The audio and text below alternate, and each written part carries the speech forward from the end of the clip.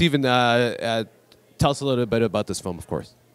Well, it's a film about the Toronto streetcar, but also transit around the world, electric transit. It's kind of the history of the trolley, tram, streetcar, light rail, if you will, and it shows the importance of stopping burning fossil fuels and going zero emissions. And the urban environment is tricky, and only really the streetcar is a good way to get around it.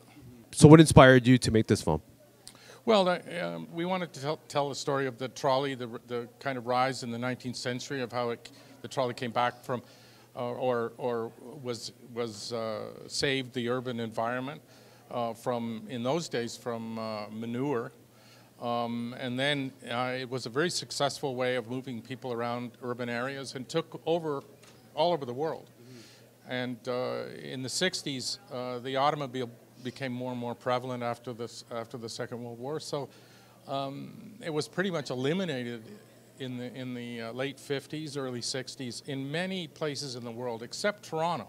Toronto was one of the few places, especially in North America, that kept a big system. And so it's an important story because if we plan to go zero emissions, which we need to, urban transit is one of the problem areas, and the best solution, if you're using windmills, solar, hydro, nuclear, anything that's not fossil fuel, the best use of that is electric rail, for sure, by a huge margin. You know, people talk about it, smart cars and batteries, but they're very, very inefficient energy-wise, and hundreds of times less so than shared public transportation. When you were traveling around the world for this film, what did you perhaps learn most about the streetcars in other countries, or transportation in other countries, of course? Well, what we learned is that places that did urban transit right, like beautifully, places in France, Montpellier, Nice, Lyon, places like that, public transit is a fantastic way to get around, and the cities are quieter and cleaner, and typically zero emission. If you can get access to, you know, hydro, wind, solar, they're all zero emissions, right? So I think France uses a lot of nuclear power, but, you know, at least they're not burning fossil fuels, which is the main elephant in the room these days.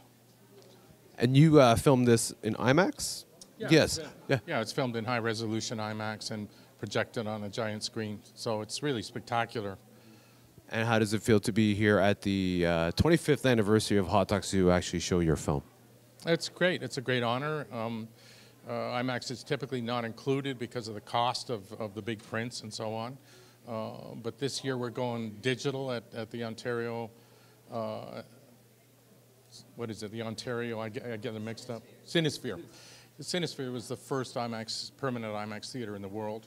And so they put in a new laser, very high-resolution projector and beautiful 12-channel sound. So it's actually an improvement over film.